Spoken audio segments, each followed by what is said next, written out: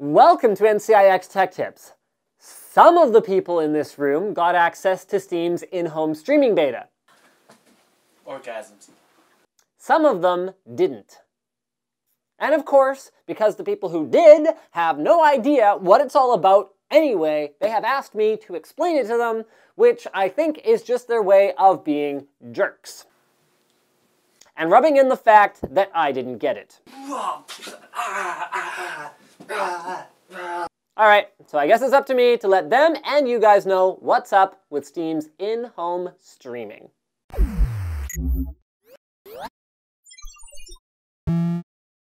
So basically, here's what's going on. Valve released the beta of their SteamOS, which is their push towards replacing those pesky consoles in your living room a little while ago, but without some of the key features. One of the big ones that was missing was their in-home streaming, and it addresses a very serious concern that people have, and one of the reasons that they own consoles. Not everyone, even the folks who can afford to have nice gaming rigs, can afford to have two of them. One for the man cave or the office, and then another one in the living room. So the only real solution in the past was to run a long HDMI cable and some long powered USB cables, or use wireless peripherals, and then that didn't even address the issue with the small UI elements that made it kind of hard to control a computer from a TV.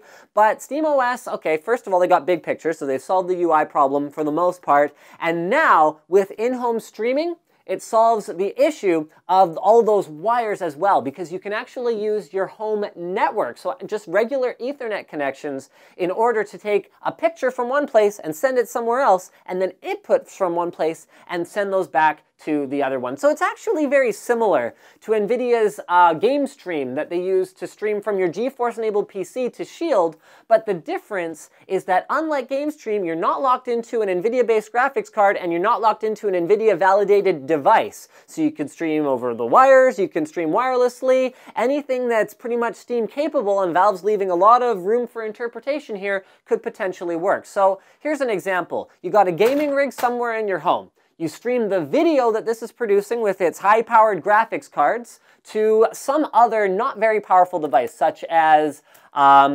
low-powered machine connected to a TV, a laptop, or a tablet, or any other Steam-compatible machine, and then what it does is it takes the input from this device, so I could plug in a controller or keyboard, mouse, or whatever else, sends that back to the gaming rig, and then takes the video from the gaming rig and sends it here, all with, supposedly, and I haven't tried it yet because I don't have it yet, all with low enough latency that you can enjoy the game as if you were basically sitting in front of that high-powered machine.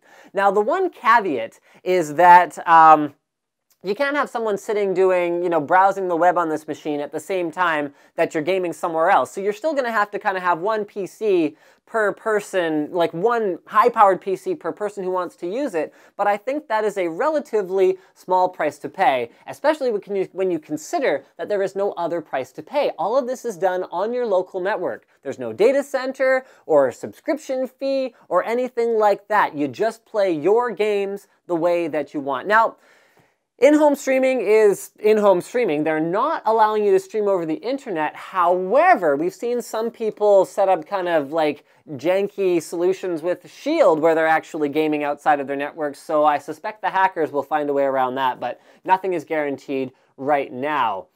Another technical limitation that isn't so much a limitation as it is just a reality is that you're going to want to have a reasonably fast home network. If you can, use a wired gigabit network. From anecdotal evidence across the web, people have been seeing seamless 60 FPS 1080p with a wired gigabit network. However, there's no guarantees that, 100 megabit or a wireless connection wouldn't work. In fact, a 5 gigahertz dual band wireless N seems to be the next best thing so far, but for the best experience possible, more bandwidth is better. In fact, I would love to see if in-home streaming could be used for something like 4K, if you could set up a home 10 gigabit network, which could actually be done for a couple $1,000s these days between two PCs, even with a 10 gigabit switch. So we are getting very close to having extremely fast home infrastructure, which will make technology like this very, very exciting. The good news is if you don't mind dropping to 720p and or 30 FPS, wireless G 2.4 can actually work depending on the game,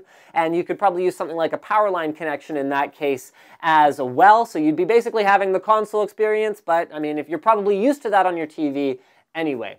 Keep in mind, guys, that the video stream quality will depend on how intense the game is. So if you're playing some sort of high-speed Twitch game that has flashes all over the place and the frames change much more quickly, then you're going to require a better connection than a puzzle or like a tower defense game or something like that.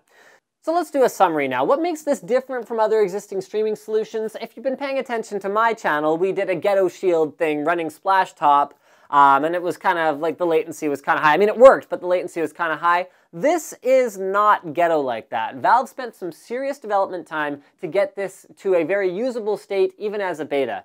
Because Valve's Steam is a multi-platform application, one of the neat things about it is that a Windows machine can stream to a Linux-based system connected to a TV. Actually, any Steam client can stream to anything else that's running Steam, so it's very, very cool. A quick word on compatibility, though, is all of Valve's titles are fully supported. However, with third-party titles, especially non-Steam games, there can be a few quirks. This is actually similar to NVIDIA's Game Stream already anyway. So in the description below, there's a compatibility community Google Docs. You guys can check that out. Don't fret if your favorite game hasn't been patched in. At the time of filming this video, they had just added support for a bunch of games, including Sega, Bass Fishing, my personal favorite. So stay tuned, guys. We're going to have a full setup guide for you with some gameplay footage coming very soon. Thanks for watching. Don't forget to subscribe to NCIX Tech Tips for more videos like this from ncix.com.